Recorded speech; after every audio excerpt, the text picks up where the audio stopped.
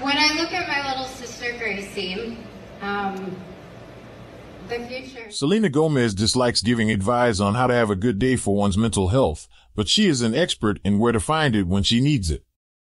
She is getting candid about her mental health journey in a new interview with Wondermind, opening up and getting honest about who she turns to for advice. She also revealed some interesting things about her sister, Gracie, and her relationships that left fans shocked. Let's get into more details, but before that, like and subscribe our channel for latest celebrity tea. In her life, Selena experienced a lot of mental health issues, and now she is taking steps to help people struggling like her. Even in her most recent interview, she encourages fans to reach out to friends and family when they need help. When asked about what is her favorite thing to do when she takes a mental health day, she revealed spending time with my little sister, Gracie. She continued, "She's so innocent and pure.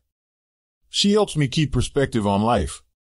It's funny because she's 10, I am 31, and even with such a big age gap I love her advice. She is very wise." Selena further revealed that, "When I decided to be open about my mental health, people began to reach out and share their stories," she recalled.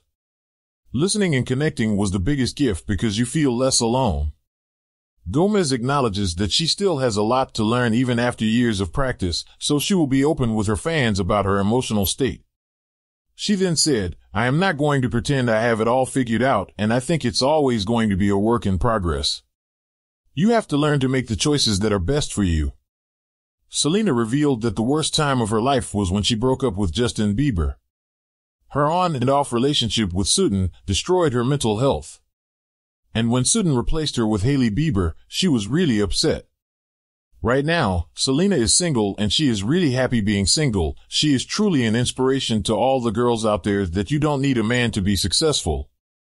Like all of us, Gomez still has hard days, but she leans on family in those moments, especially Gracie.